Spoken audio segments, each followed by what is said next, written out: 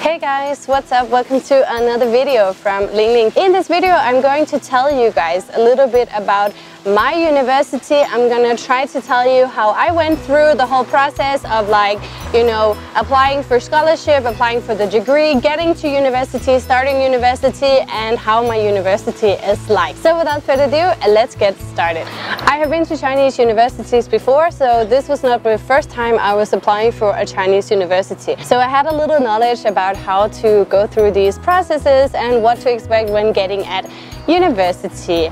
Basically, I started out by looking around for a degree I really wanted to study. I knew that I wanted to study in English, so that kind of limited the degrees very fast. Basically, I only found 2 degrees which did journalism in English, and those 2 were 2 universities in Beijing.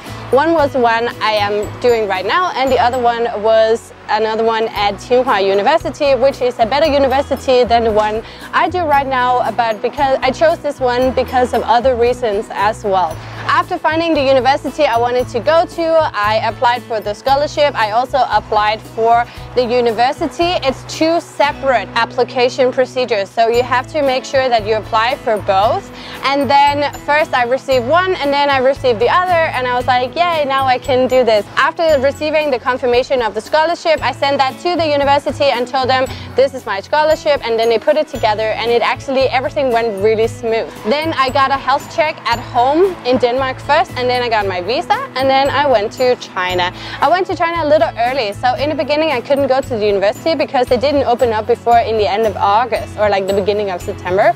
This is very common, so if you want to go to China before that, you have to make sure that you have another place to stay, because the dorm is not going to be open before a few days before university start. Anyways, so I went to the university, I went to international office, I was looking around, where are they? In the beginning I couldn't really find anything, but I asked a little bit around and everyone was really nice. There are some other Chinese university students sitting on campus and waiting for the Chinese students to arrive, so they were really helpful and they tried their best to tell us where to go. First I went to international office and a dorm, and they signed me up and they put me in a dorm room with another girl who was really nice, and then I put all my stuff there as well, and I was like playing around for a week. I got to know some of the other people on campus, some of the other international students. We had some parties together. It was a lot of fun, and then 1 week later our classes started. I just followed the schedule. I met my classmates. We had a lot of fun together. It was actually a really simple process. The university is very nice. It's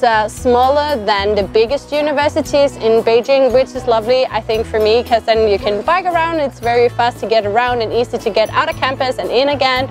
And everyone there is super nice. Also at campus we do have like library, cafes, restaurants. There is a supermarket, a hairdresser, and we have all the classrooms, of course, and a dorm and a stadium and a gym and a pool. We have everything there. So basically your life can be only at campus. You don't even have to leave the campus, which I think is pretty awesome. So yeah, that's like a little bit about the university. I'm gonna show you guys a few clips from my university campus because I personally think it's so beautiful. You're not gonna need anything. We also have a Subway, by the way, so you can get a sandwich when you're getting tired of Chinese food. I get that a lot, so that's really lovely for me. Anyways, one problem though is that my degree is kind of messy. Basically, I was supposed to study international journalism, but because they have 2 English taught degrees, they put them together because there are not that many students. So I study international journalism, and that's what it's going to say on my certificate afterwards, but basically I only study courses concerning new media because that's the other degree, and it seems like more professors like to talk about that. I don't like that part because I don't learn to write anything, and I also don't learn the rules about journalism in China. I would have loved to know more about that. Luckily, I'm also very curious about new media, and maybe I should have chosen that degree instead of. I realized this later on, so for me it's not that bad, but I'm just saying that don't expect too much when you get to China. It's more of a cultural experience and it looks good on your CV, and like obviously if you go to the best universities, they're going to be harder on you, you're going to learn more. I see that with some of my friends who are at those universities, like they do have more things they have to hand in and write and da da da. but not that much at my university. But it's fine for me because then I have time to do my own thing, and that was one of the reasons why I chose a small university, because I knew this already. At my university we also have a lot of student organizations. We have a bar, so it's like you're never alone. Please never be worried about this, because when you get to China there will be other foreign students around, and I promise you, you will have so much fun. You might get this feeling of like being homesick. I get that, because I think everyone has that once in a while, but it will, you know, go away at some point. You can check out a video I made about this. So that is basically a little introduction about my degree. I'm gonna study until next year, but I only have courses until like in 2 weeks. Then we're gonna finish, and somebody just took a picture of me. We're gonna finish this course very soon, and then next semester we're gonna do an internship, and then the last half a year I have to write my thesis, and that's great. Then I can finish next year with a master's degree from China.